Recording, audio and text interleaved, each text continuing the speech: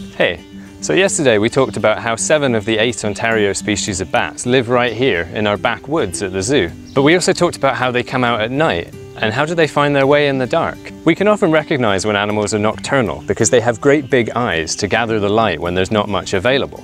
And that's what some bats do. Flying foxes have that big fox-like face because they have big eyes and a big nose to help them smell the fruit that they're eating. And that works well for them because fruit is easy to find and it doesn't run away. But for bats in Ontario, they all eat insects. However good their eyesight is, it wouldn't be good enough to catch an insect flying in the dark. So what do?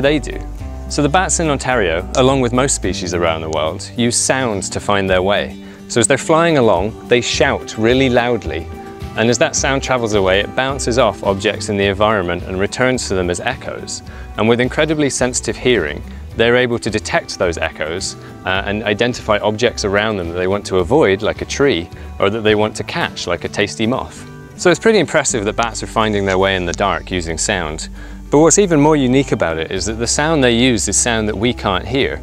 It's very high frequency and above the range of human hearing. And what I have here is an electronic device which simulates a bat. And if I turn it on, this speaker will play bat sounds. But we can't hear anything because it's too high frequency. So what I have here is a bat detector. And this is another piece of electronics with a microphone on the front, and it converts the high frequency sounds the bats are making into sounds that we can hear.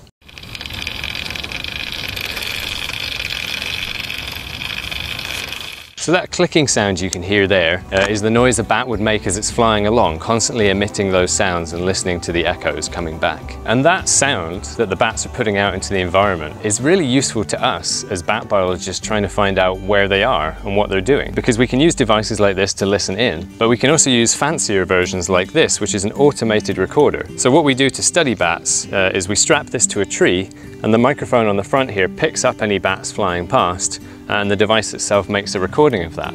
So when we come back to collect this a few weeks later, we have a record of every single bat that flew by the recorder over that time period. And so while it's definitely interesting to know what bats were flying by when, you might wonder why we go to all the trouble to learn all about them like this. And tomorrow I'm going to talk about the reasons why we're concerned about bats and why we're paying so much attention to them.